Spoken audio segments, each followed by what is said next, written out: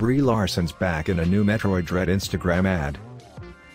Now, listen, we know a lot of you don't like it when we write about Oscar winner Brie Larson's ongoing relationship with Nintendo. We get it. We're all a little bit lactose intolerant, too.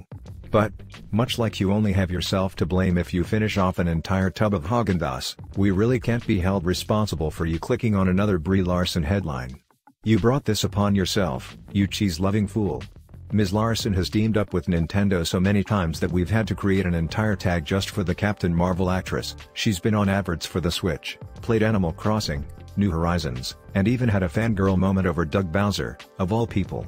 Now, she's appeared in another advert, this time for Metroid Dread, but it's a lot more low-key than the last one, with the actress curled up in her trailer between shoots, we'd guess.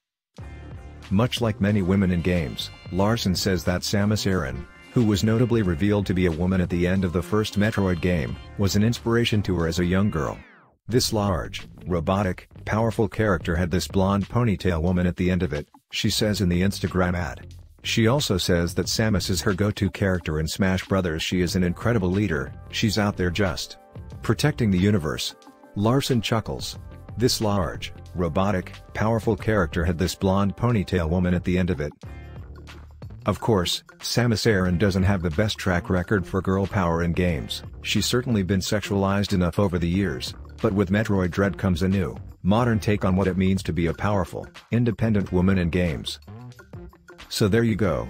So, what do you think of Brie's latest Nintendo partnership? Let us know in the comments. And remember, if you don't want to read about Brie Larson, don't click on Brie Larson headlines.